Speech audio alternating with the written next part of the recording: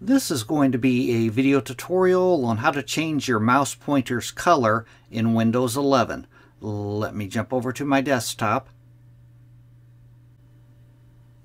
I am on my desktop now.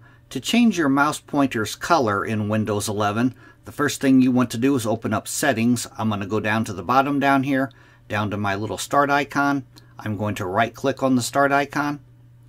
Then I'm going to go up to where it says Settings, and I'm going to click on Settings.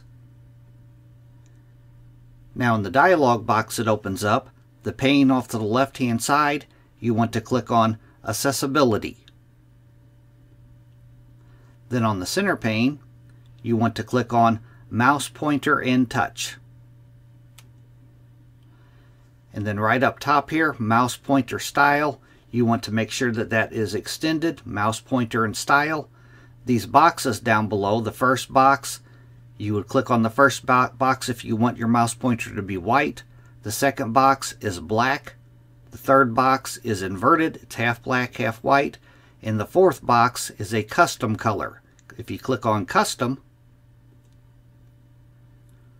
that'll bring another drop down, and from here you could choose one of these colors if you want your mouse cursor to be any one of these colors here, or down below that it says choose another color. If you click on this box, you could choose a color in here just by clicking on it. It has a little slider down below it. You could adjust the shade of whatever color you select, and down below that it says More. If you click on More, you could use an RGB color, or you could use an HSV color. But that is how to change the color of your mouse pointer in Windows 11. Thanks for watching.